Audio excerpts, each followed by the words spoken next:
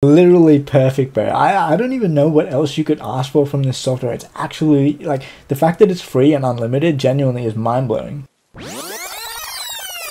Google has released their AI voice generator, and it is most definitely going to dethrone ElevenLabs in a long enough time frame. Now, to demonstrate this, I've broken this video up into 3 separate parts. The first part is that I'm going to be walking you through and holding your hand how to use the platform and exactly all the things you need to do to make sure that you're getting the most out of it. The second thing, and probably the funner thing that a lot of you guys want to see, is we're going to be directly comparing a sentence between ElevenLabs and also Google's AI voice generator to see which sounds the best. And then finally, the third and final part, my favorite part, is going to be that we're going to run Google's AI voice generator through a series of 4 different tests that are designed to push the AI to its limits to really see how realistic this thing is. Now, if you don't already know, one of the biggest advantages and why I see Google's AI voice generator doing so much better than ElevenLabs is the fact that it's completely free and unlimited. And obviously, if you guys have been in the AI space for long enough, you'd know that ElevenLabs has had a monopoly on the voice generation space for probably coming up on 2 years now. But obviously, because of that, they're able to charge whatever money that they want to charge. And it's obviously not that expensive, but they're generating tons of money and creators are spending tons of money because there's no other alternative until now. And the reason why this is so insanely groundbreaking is that you can use Google's free AI voice generator to do a bunch of different things that'll generate you money. So for example, you might do faceless automation channels, you might do freelancing services, you might generate audiobooks, you might generate podcasts. You could even do affiliate marketing with AI voices. So all of these things are not brand new ideas that I've come up with. People have already started generating money with them using ElevenLabs. The only difference is now you can use a free and unlimited software like Google's AI voice generator. So let's get into part 1 of the video where I hold your hand and walk you through how to use the platform to maximize what it can do. Now, first thing I want to get you guys to do is obviously head on over to Google AI Studio. If you don't know how to get here, literally just go to Google and type in Google AI Studio and you'll be taken to this homepage interface that you can see right now on my screen. Now from here, we're not yet into the AI voice generation part of Google AI Studio. What you want to do is when you want to click this button right here that says native speech generation. And once you click that, now we'll officially be in the AI voice generation section. Now for whatever reason, when you do click that, it basically defaults to sending you to the podcast mode or the multi-speaker version. What we pretty much want to do, or the majority of you guys will want to do, is click on this button that says single speaker audio, and this is where you get to the home base of what you can do with this software. So as you can see, they've set it up really simply here. It's pretty much impossible for you to it up. As you can see, we're just going to go through one by one and speed run this to show you guys what each button does and all of that. So as you can see, it says style instructions right here. This is pretty much where you say you want it to be a funny tone, you want it to be a sad tone, you want it to be a happy tone, you want it to be angry tone, whatever the case may be. It's where you describe the way you want the text to be read out. And then obviously just beneath that, start writing or paste text here to generate speech. This is the exact words that the AI software will be, generating. Now, aside from that, something that's really, really important for you guys to keep in mind is that over here will be the version of Gemini that you'll be using. And pretty much always, if you're watching this like 3 months from now, 6 months from now, there'll be different versions than the versions you're seeing on my screen right now. But generally speaking, it's good practice to pretty much just go with the higher number, okay? To put it simply, if you're watching this and Gemini 3 is out, you pretty much just want to click Gemini 3. But because I'm, creating this right now and it's Gemini 2.5 Pro,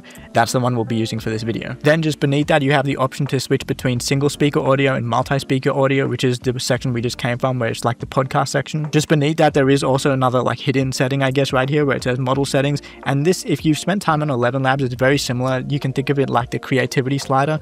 Generally speaking, you pretty much always want to keep it on 1. Trust me, I've done the testing for you. If you haven't used this stuff, just keep it on 1, okay? If you have it on 0 or closer to 0, it's basically just going to be completely robotic without really any emotion. And if you have it up to 2, it'll do some demonic shit. It'll start, doing some spazzing out and doing some crazy shit. So generally, just keep it on 1. And then the last thing, obviously, is going to be the voice that you select. Now, it has a decent selection here, but one thing I will say is that obviously ElevenLabs has way more of a selection to choose from. But that being said, I'm sure that Google's obviously going to introduce new voices. This is still relatively new, so it hasn't had time to really catch up to ElevenLabs. And another good touch as well is that instead of having to generate, audio with each one of these voices, you can kind of get an idea for how they sound with these little descriptions just beneath the voice or the name of the voice. Now, those are the main settings. Apart from that, we've got a couple, bits and pieces up here. For example, you've got this button that copies the prompt to your clipboard. And I do think it's really good practice, guys, if you're going to be using this consistently, to have kind of like a prompt library. You keep it on like Notion or OneNote or even just on a Word document, whatever,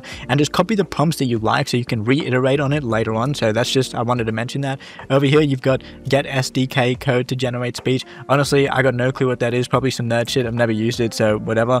This is obviously if you just want to clear the chat, and then over here, you've got a button where if you don't like the settings you've used and you just want to, you know, start from scratch again, you can just reset back to default settings. You've got this if you want to get rid of the toolbar, and then this is to, oh wait, that's to get rid of the toolbar, and then this is to get rid of the toolbar as well, I guess. So two buttons do the same thing, whatever. And then really quick, just because I want to make sure we're touching on literally every aspect of the platform, I will go into the multi-speaker audio, and as you can see right here, it's basically the exact same things that we just went through, but it's now applied to two different speakers. So as you can see right here, you've got speaker 1 settings, which is color coded in yellow, and you can change the name if you're running a fake podcast, you have Jeff as speaker 1 and then Tony as speaker 2, and then you change the voice. It's the exact same voice selection that we had in the previous interface, but now you can obviously select 2. Over here, you've got the temperature setting exactly the same, you've got the toggle exactly the same, you've got the version exactly the same, and over here, the one thing that I will mention is that the style instructions, you can't apply different styles to different speakers. So for example, if you want speaker 1 to be sad and then speaker 2 to be happy, there's no way to, you know, make them both have different emotions, for example. It's kind of just one style instruction applies to both speakers. And so let's say, for example, we were generating a quick podcast clip that we wanted to upload on Shorts to go viral and, you know, take over the world. We would say speaker 1 says this, speaker 2 says this, and then if we want to extend from that, we'd go add dialogue, speaker 1, add dialogue, speaker 2, and so on and so forth. Alright, so I'm not gonna lie, that was low-key probably one of the best Google AI voice generation walkthroughs there is available on the internet. But now we're moving on to part 2, which is going to be comparing the Google AI voice generator to ElevenLabs. Alright guys, so as you can see, I've logged into ElevenLabs right here, and I do want to mention a few things before I generate. Technically you can already see I've generated it, but before I actually show you guys what it sounds like, I do want to say, in case you guys think that I've intentionally generated some voice using ElevenLabs so I can show the difference, as you can see right here, we're using James' voice. It's ElevenLabs v3, which is obviously the best model by far. On top of that, the text that we're generating here is the default text that was within ElevenLabs, so I'm assuming they intentionally select that text because they know that it sounds good. But long story short, I basically wanted to give ElevenLabs as much of the benefit of the doubt as possible, so you guys can't say, oh, you're intentionally using a bad voice or whatever. No, this is literally all the best settings, all the best everything you can have, and we're going to compare it to a free software. And even more to that point, we've actually got 2 generations right here, so you guys can think in your mind what the best one was and compare that to the Google AI voice generator. So anyway, as you can see, the prompt that we've got right here is, in the ancient land of Eldoria, where the skies were painted with shades of mystic hues and the forest whispers secrets of old, there existed a dragon named Zephyros. That's pretty sick. So let's hear what generation 1 sounds like. In the ancient land of Eldoria, where the skies were painted with shades of mystic hues and the forests whispered secrets of old, there existed a dragon named Zephyros. Okay, that's generation 1. Here's generation 2. In the ancient land of Eldoria, where the skies were painted with shades of mystic hues and the forests whispered secrets of old, there existed a dragon named Zephyros. Okay, generation 2 is definitely better than generation 1 right there, so we're going to keep generation 2 right there on the back burner, and we're going to head back on over to the Google AI Studio so we can generate our own rendition using Google's voice generator. Right, so what we're going to do, very simply, we're just going to highlight that, copy, and then go over here and paste it. And the default style instructions is read aloud in a warm and friendly tone. I think that pretty much suits what we're going for right here. This almost sounds like a novel or a storybook or something. So that's pretty much it. The voice that we're going to use, I have had a little bit of experience with this, so I'm going to use this saddle tagger. No, wow, that plane sounds like it's flying right outside my window. Hope you guys like planes, but yeah, let's click generate right here. Now Gemini does take a little bit longer. Oh, not Gemini. I mean, I guess technically is Gemini. Google's AI voice generator does take a little bit longer to generate than ElevenLabs, so that is an advantage that ElevenLabs does have. Alright guys, as you can see in the bottom, it's finished generating right there. Now what we're going to do, just to refresh you guys' mind, is we're going to play back to back without me talking in between them. I'm just going to play the best generation right here from ElevenLabs, and then go back and play the generation from Google's voice generator. In the ancient land of Eldoria, where the skies were painted with shades of mystic hues and the forests whispered secrets of old, there existed a dragon named Zephyros. In the ancient land of Eldoria, where the skies were painted with shades of mystic hues and the forests whispered secrets of old, there existed a dragon named Zephyros. I'm genuinely not gonna lie, I literally liked the Google AI Studio version better than the ElevenLabs one, and that's using ElevenLabs v3. It's actually insane. To me, just the expression and the natural emotion and the intonations and the little details in it literally just sound better in the Google version. Now at this point, guys, I could realistically show you guys 100 more examples comparing ElevenLabs to Google's AI voice generator, but what I really want to do, and probably the best part of the video to me, is the fact that we're moving on to part 3 now, which is going to be limit testing the AI and showing you guys real life circumstances that you could use this for in order to get money, in order to do whatever you want to do using Google's voice generator. So the first example that we're going to be doing is basically whispering in like an ASMR style. If you guys don't know what ASMR is, just search it up. It's actually a massive subset of the YouTube, like it's a massive category within YouTube basically. So let's say right here, and by the way guys, the reason why this is so sick is because historically, if you mess around with AI voice generators, it's always all of the voice generators, not even just ElevenLabs, haven't been the best when it comes to whispering, okay? So what we're going to do, we might even just write it as a whisper right there, and we're going to say, honestly, let's just keep it as that. Let's just keep the sentence the same and say style instructions. Let's say a quiet whisper, and let's see if it's able to do this. So let's just click run. And let's see. Alright guys, as you can see, it has finished generating here, so let's listen to it. In the ancient land of Eldoria, where the skies were painted with shades of mystic hues, and the forests whispered secrets of old, there exists... So as you guys can imagine, if you're familiar with ASMR, you could quite easily make some kind of AI ASMR challenge, it's hard to say, and then you could use Gemini, ChatGPT, whatever, just create a storybook, a short storybook, and then get Google's voice generator to read it out in a whisper, and simply upload videos like that. 10 videos a day you could do. But I do want to say, although that was a whisper, some of it it was kind of like more soft-spoken than whisper. So what I do want to see right here is if we use a different voice, if it's actually going to be able to achieve a better whisper. And I do think there was one that I've used in the past. I mean, let's try Zephyr. Yeah, I'm just trying Zephyr because it's similar to the dragon's name somehow. That's quite the coincidence. Alright, so the generation with the Zephyr voice has just finished. Let's hear it out. In the Bang. See, that is just... Eldoria, where the skies were painted with shades of mystic hues, and the forests whispered secrets of old. Guys, listen, I'm not gonna lie, dude. I don't want to do a backflip on my chair right now, but listen, guys, I'm looking directly in your eyes. I need one of you guys to just experiment, start an ASMR channel, okay? Generate some storybook script using Gemini, and then generate the voiceover using Gemini, and then put whatever background visuals you want. Bro, I'm telling you, this is actually insane. So example number 1 was an ASMR channel using a quiet whisper, but now we're going to move on to something a lot of you guys might be more familiar with, which is an audiobook. So I've got this prompt set up right here.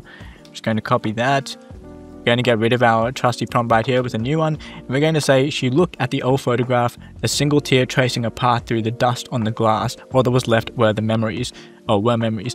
So we're obviously not going to use a quiet whisper. What we're going to say instead is, let's say, a sad and melancholy narration. Alright, now let's see if it's able to nail the emotion of because it's an audiobook, you have to keep in mind that's what the purpose of this is for. Let's see if it's able to capture that emotion. Alright guys, I realized I was doing the generation with Zephyr again, and I wanted to use a different one to show you guys some variation. So we're using, dude, we're using Vindemiatrix. She looked at the old photograph, a single tear tracing a path through the dust on the glass. All that was left were memories. Okay, I'll be honest, I don't really like that one. Let's go to someone who's more like lower pitch. So let's lively lower pitch. But lively doesn't really make sense because it's meant to be sad. Let's do solar fat. Okay, warm and middle pitch. She looked at the old photograph, a single tear tracing a path through the dust on the glass.